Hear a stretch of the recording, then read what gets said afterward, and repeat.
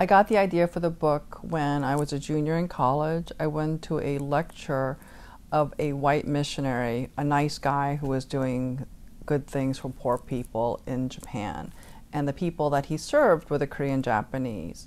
He told a story about a little Korean boy who was born in Japan, who was bullied by his classmates, and he killed himself. He went up on a building and he jumped off. And later on, his parents went through his things and found his middle school yearbook, because the boy was only 13. And in the middle school yearbook, his Japanese classmates had written, "Go back to where you belong, I hate you, you smell like kimchi," and they wrote the words, "Die, die, die."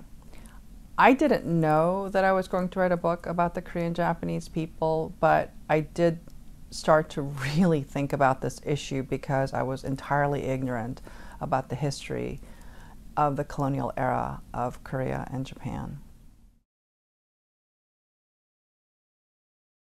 I think the concept was so much more broad than I realized. So I knew there was something wrong. I knew about the colonial era. I didn't understand what that would mean for the people of both the people on the peninsula as well as the people who went to Japan. So I did a lot of research, which meant that I learned a lot about the sociology, the history, and the law, and the economics of about 100 years.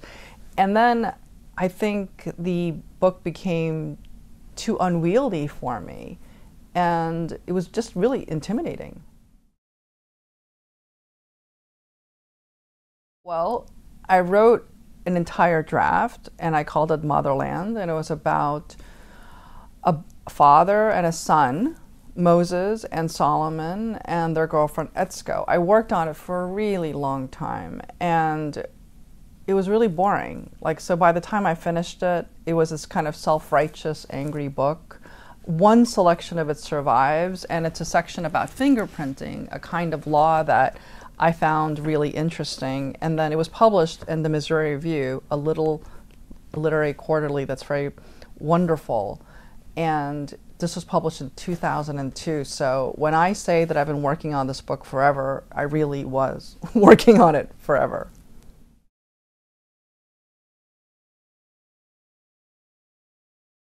I've been using a word processor since I was in college, although I did go to college with a typewriter because that's how old I am. But I work on a word processor, I print it out, and then I do a lot of hand editing, and then I go right back to the computer and I start to rewrite, usually very often from scratch, unless it's in my 15th, 20th draft. But my first draft, my second draft are utterly unrelated.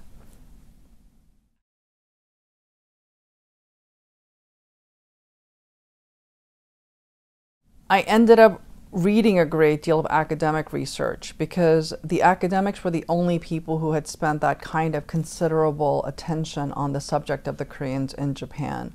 That said, I don't think I really understood my own novel until I lived in Japan and I met the Korean Japanese people, and they were not in any way victims. In fact, they were so hearty and strong and smart and funny, and they really didn't like the interpretation that they were victims. And many of them loved Japan. Many of them had profound, wonderful relationships with the Japanese. And they weren't saying, "Oh, I hate Japan, I want to live in Korea." In fact, many of them who had gone to Korea had had terrible experiences. So all of that really changed my understanding of what I wanted to say, what I needed to say.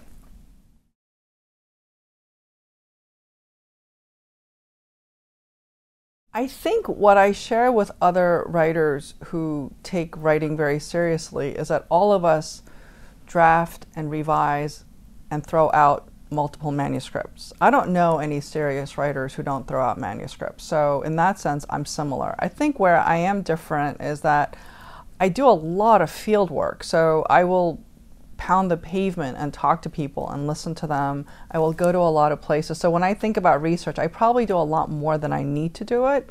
So I do academic research, I do secondary research, I do first-person interviews, I go to the actual sites and then I write drafts and then I throw them away and I start again. So in that sense, I probably take far too long, and I'm not sure if that's necessarily a good thing.